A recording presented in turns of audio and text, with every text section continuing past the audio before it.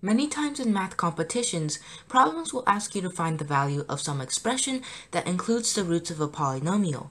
Sometimes Vieta's formulas are the way to go, but in some cases we can use something called Newton's sums.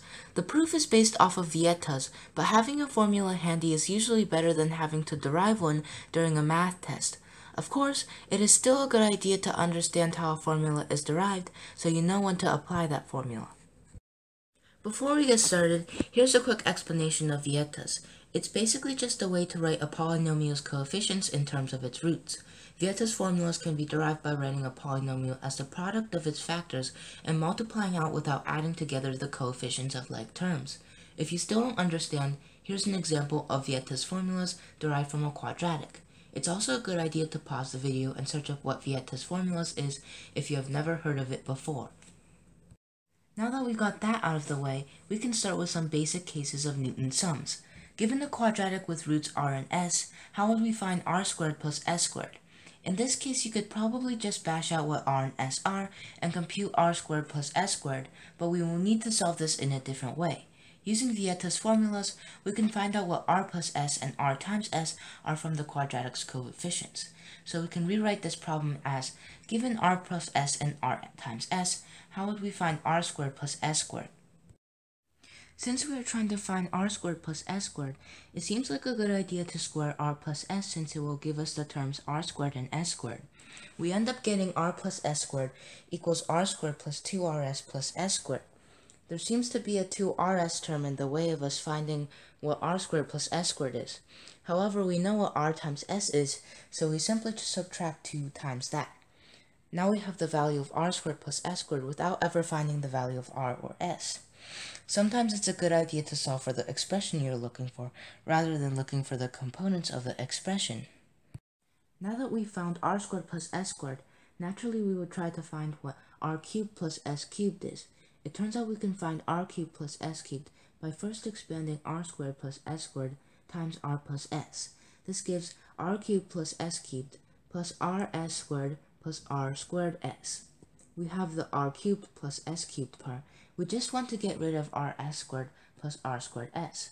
Factoring rs squared plus r squared s gives rs times r plus s. We already know what r times s and r plus s are. This means we can write r cubed plus s cubed as r plus s times r squared plus s squared minus rs times r plus s. However, it turns out we can write r cubed plus s cubed in a more interesting way. Let r and s be the roots of a sub 2x squared plus a sub 1x plus a sub 0, and s sub k equals r to the k plus s to the k.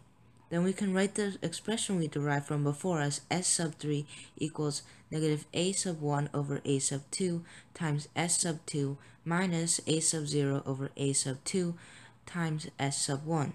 The coefficients negative a sub 1 over a sub 2 and a sub 0 over a sub 2 were from Vieta's formulas, as they represent r plus s and r times s. If we do some algebraic manipulation to this equation, we get a sub 2 times s sub 3 plus a sub 1 times s sub 2 plus a sub 0 times s sub 1 equals 0. This formula looks suspiciously clean. If we investigate further, we find that for any polynomial a sub n x to the n plus a sub n minus 1 x to the n minus 1 all the way down to a sub 1 x plus a sub 0, we get a lot of equations relating the sums of the kth powers of the roots to the coefficients of the polynomial. These equations are known as Newton's sums, which is what this whole video is about. Quick note, you can actually find out what s sub negative k is by first turning the polynomial you have, let's call it f of x, into a polynomial whose roots are the reciprocal of the original polynomial. You can do this by finding f of 1 over x, and then multiplying by x to the power of the degree of the original polynomial. You do this because f of 1 over x isn't actually a polynomial, so multiplying by a power of x will turn it into a polynomial that you can use Newton's sums on to find s sub negative k. Thanks for watching. I hope you enjoyed this video about Newton's sums.